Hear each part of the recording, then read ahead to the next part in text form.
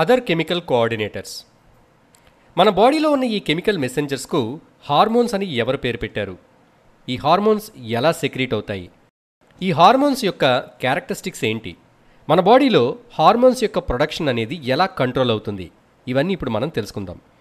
1905లో starling అనే English physiologist ఈ hormones అనే పదాన్ని కనిపెట్టాడు. మన బాడీలోని సెక్రీషన్స్ అన్నీ గ్లాండ్స్ ద్వారా జరుగుతాయి. మన బాడీలో 2 టైప్స్ ఆఫ్ గ్లాండ్స్ ఉంటాయి. ఒకటి exocrine glands, second type endocrine glands. మన నోట్లో ఉండే సలైవరీ గ్లాండ్స్, ఇంకా మన కళ్ళల్లో ఉండే లాక్రిమల్ గ్లాండ్స్, అలాగే మన డైజెస్టివ్ సిస్టంలోని లివర్, మన స్కిన్లో ఉండే స్వెట్ గ్లాండ్స్. ఈ గ్లాండ్స్ అన్నీ కూడా ఎక్సోక్రైన్ గ్లాండ్స్. అంటే వీటి సెక్రీషన్స్ అన్నీ కూడా ఒక స్పెషల్ డక్ట్ ద్వారా మన బాడీలో రిలీజ్ అవుతాయి. For example, salivary gland secrete చేసే సెలైవా అనే ఈ లిక్విడ్ ఇక్కడున్న సలైవరీ డక్ట్ ద్వారా మన నోట్లోకి సెక్రీట్ అవుతుంది. సో ఈ గ్లాండ్స్ని మనం ఎక్సోక్రైన్ గ్లాండ్స్ అని అంటాము. Second type endocrine glands. Pituitary gland, thyroid gland, adrenal gland మొదలైన గ్లాండ్స్లో డక్ట్స్ అనేవి ఉండవు. అవి వాటి సెక్రీషన్స్ను డైరెక్ట్గా బ్లడ్ వెజల్స్లోకి రిలీజ్ చేస్తాయి.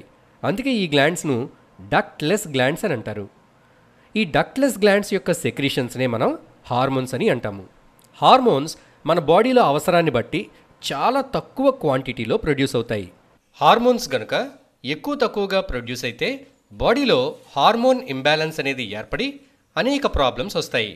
ఒక స్టిమ్యులస్కు రెస్పాన్స్ అనేది నర్వస్ సిస్టమ్ ద్వారా ప్రొడ్యూస్ అవుతుందని మనం తెలుసుకున్నాం.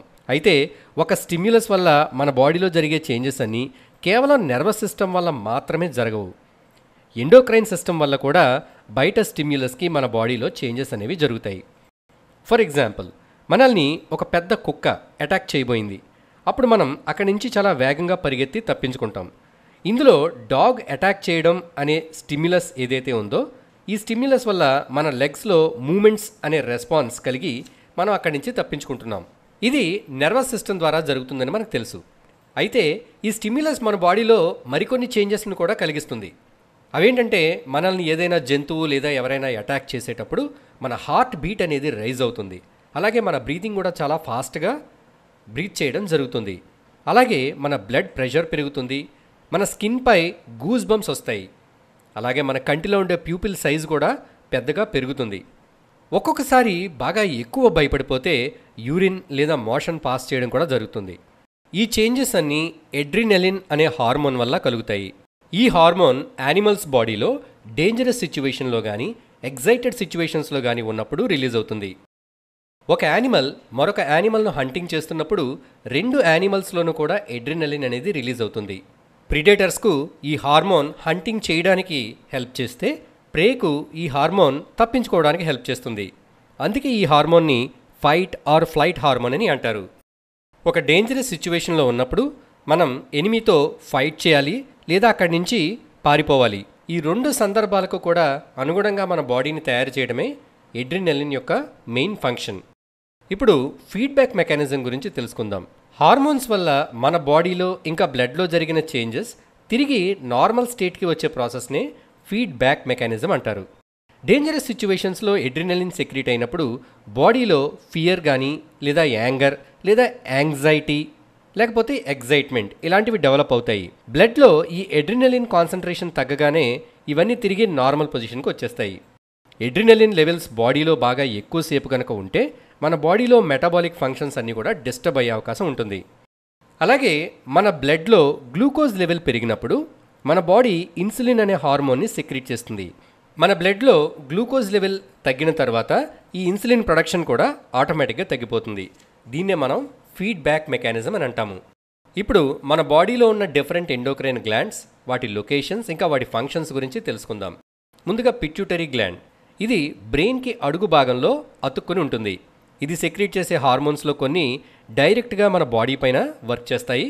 కొన్ని హార్మోన్స్ మన బాడీలో ఉండే మిగిలిన ఎండోక్రైన్ గ్లాండ్స్ని స్టిమ్యులేట్ చేసి అవి ప్రాపర్గా వర్క్ చేసేలా చేస్తాయి. పిట్యూటరీ గ్లాండ్ సెక్రీట్ చేసే హార్మోన్స్ ఇంకా వాటి ఫంక్షన్స్ ఏంటో చూద్దాం. First, somatotropin. దీన్నే గ్రోత్ హార్మోన్ అని కూడా అంటారు. ఇది మన బాడీలో బోన్స్ ఇంకా మజిల్స్ డెవలప్ అవడానికి హెల్ప్ చేస్తుంది. Second hormone thyrotropin. ఈ హార్మోన్ మన థైరాయిడ్ గ్లాండ్ని స్టిమ్యులేట్ చేసి థైరాక్సిన్ అనే హార్మోన్ ప్రొడ్యూస్ అయ్యేలా చేస్తుంది. Third one గొనాడోట్రోఫిన్. ఇది టెస్టిస్ ఇంకా ఓవరీస్ని స్టిమ్యులేట్ చేస్తుంది. Next hormone ఎడ్రినోకార్టికోట్రోపిక్ hormone. ఈ హార్మోన్ మన ఎడ్రినల్ కార్టెక్స్ను స్టిమ్యులేట్ చేస్తుంది. తరువాతది ల్యూటినైజింగ్ హార్మోన్. ఈ హార్మోన్ మేల్స్లోని టెస్టిస్లో ఉండే లేడిగ్ సెల్స్ అనే సెల్స్ని స్టిమ్యులేట్ చేసి టెస్టోస్టిరాన్ అనే హార్మోన్ రిలీజ్ అయ్యేలా చేస్తుంది. ఈ ల్యూటినైజింగ్ హార్మోన్ ఫీమేల్స్లో ఓవ్యులేషన్ ఇంకా కార్పస్ లూటియం అనే పార్ట్ యొక్క డెవలప్మెంట్, అలాగే ప్రొజెస్ట్రాన్ అనే హార్మోన్ యొక్క సెక్రీషన్, వీటన్నిటినీ కూడా ప్రాపర్గా జరిగేలాగా చేస్తుంది. Next hormone follicle stimulating hormone. ఇది మేల్స్లో స్పర్మ్స్ ప్రొడక్షన్ని ప్రమోట్ చేస్తుంది. ఫీమేల్స్లో గ్రాఫియన్ ఫోలికల్స్ బాగా గ్రో అయ్యేలా చేస్తుంది. అలాగే ఈ హార్మోన్ మెన్స్ట్రువల్ సైకిల్ అనేది ప్రాపర్గా జరిగేలా కూడా చూస్తుంది. Next gland thyroid. ఇది మన నెక్ రీజియన్లో ఉండి థైరాక్సిన్ అనే హార్మోన్ని సెక్రీట్ చేస్తుంది. ఈ హార్మోన్ మన బాడీ యొక్క గ్రోత్ రేట్ను, మెటబాలిక్ యాక్టివిటీని కంట్రోల్ చేస్తుంది. Next ovaries. ఓవరీస్ అనేవి ఫీమేల్ రిప్రొడక్టివ్ సిస్టంలో ఒక పార్ట్. వీటి జనరల్ ఫంక్షన్ ఏంటంటే ఎగ్స్ను రిలీజ్ చేయడం. ఇది కాకుండా ఇవి ఎండోక్రైన్ సిస్టంలో గ్లాండ్స్ లాగా కూడా పనిచేస్తాయి. ఇవి ఈస్ట్రోజన్ ఇంకా ప్రొజెస్ట్రాన్ అనే హార్మోన్లను సెక్రీట్ చేస్తాయి. Oestrogen and progesterone. ముందుగా ఈస్ట్రోజన్. ఇది గ్రోత్ ఆఫ్ యూటిరస్ ఇంకా గ్రోత్ ఆఫ్ పెల్విస్ లాంటి సెకండరీ సెక్షువల్ క్యారెక్టరిస్టిక్స్ యొక్క డెవలప్మెంట్కి హెల్ప్ చేస్తుంది. అలాగే ఇది మెన్స్ట్రువల్ సైకిల్ ప్రాపర్గా జరగడానికి కూడా ఉపయోగపడుతుంది. ప్రొజెస్ట్రాన్. ఇది ప్రెగ్నెన్సీకి సహాయపడుతుంది. Next glands testis. ఇవి మేల్ బాడీస్లో పెల్విక్ రీజియన్లో ఉన్న స్క్రోటల్ శాక్లో ఉంటాయి. ఇవి టెస్టోస్టిరాన్ అనే హార్మోన్ని ప్రొడ్యూస్ చేస్తాయి. ఈ హార్మోన్ బాయ్స్లో ఫేస్ మీద హెయిర్ గ్రో అవ్వటం, అలాగే మజిల్స్ డెవలప్ అవ్వడం, వాయిస్ మారటం, సెక్స్ ఆర్గన్స్ డెవలప్ అవ్వడం, నార్మల్ సెక్షువల్ బిహేవియర్, ఇవన్నీ కూడా ఈ టెస్టోస్టిరాన్ అనే హార్మోన్ వల్ల జరుగుతాయి. తరువాత గ్లాండ్ ఎడ్రినల్. ఈ గ్లాండ్స్ కిడ్నీస్కు పై భాగంలో అటాచ్ అయి ఉంటాయి. ఇవి ఎడ్రినలిన్ అనే హార్మోన్ని ప్రొడ్యూస్ చేస్తాయి. ఈ హార్మోన్ హార్ట్ బీట్ రేట్ను ఇంక్రీజ్ చేస్తుంది. అలాగే బ్లడ్ షుగర్ని కూడా ఇంక్రీజ్ చేస్తుంది. మన కరోనరీ ఆర్టరీను డైలేట్ చేసి బాడీకి మోర్ బ్లడ్ అందేలాగా చేస్తుంది. ఇది మన కంటిలో ఉండే ప్యూపిల్ని కూడా డైలేట్ చేసి మన కంటిలోకి ఎక్కువ లైటింగ్ ఎంటర్ అయ్యేలాగా చేస్తుంది. ఇవి మన బాడీలోని డిఫరెంట్ ఎండోక్రైన్ గ్లాండ్స్ ఇంకా వాటి ఫంక్షన్స్. మరిన్ని ఏపీటీఎస్ సిలబస్ వీడియోల కోసం ఎడ్యుస్కోప్ ఛానల్ని సబ్స్క్రైబ్ చేసుకోండి. లేటెస్ట్ అప్డేట్స్ పొందడానికి బెల్ ఐకాన్ని క్లిక్ చేయండి. ఇప్పటివరకు మేము పబ్లిష్ చేసిన ఇంపార్టెంట్ 10th క్లాస్ వీడియోల లింక్స్ కోసం డిస్క్రిప్షన్ చెక్ చేయండి. ఈ వీడియో మీకు నచ్చినట్టయితే లైక్ చేయండి. మీ సలహాలు, సందేహాలు కామెంట్ బాక్స్లో పోస్ట్ చేయండి. అలాగే ఈ వీడియోని మీ మిత్రులకు తప్పక షేర్ చేయండి.